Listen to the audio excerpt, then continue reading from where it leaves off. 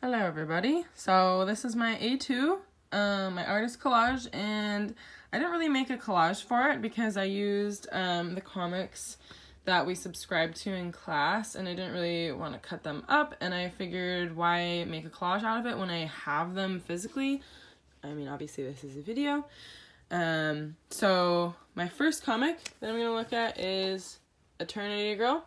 It was written by Magdalene Visaggio, and it was illustrated by Sonny Liu, and it's not very realistic. The drawings are really simple, and the line work is pretty simple as well. The panels never really break, although, for example, in this one, we see her in 3 different forms of life, kind of traveling through different stages, and there's a lot going on in the background and stuff like that, and the colors are really intense.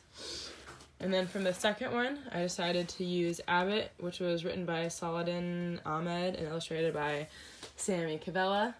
And this is really detailed artwork. He uses lots of colors, and the panels are pretty much non-existent except for these little small areas, and much more detailed and colorful and all that. So looking at the two of them together is obviously really different. The Abbott is a lot darker throughout the whole thing. The colors are a lot darker, and the themes are a lot darker as well. Eternity Girl, it's super strange. The colors are a lot lighter, the panels are a lot different, and the way that they illustrate is much different. The people are sort of realistic, but not as realistic as they are in Abbott.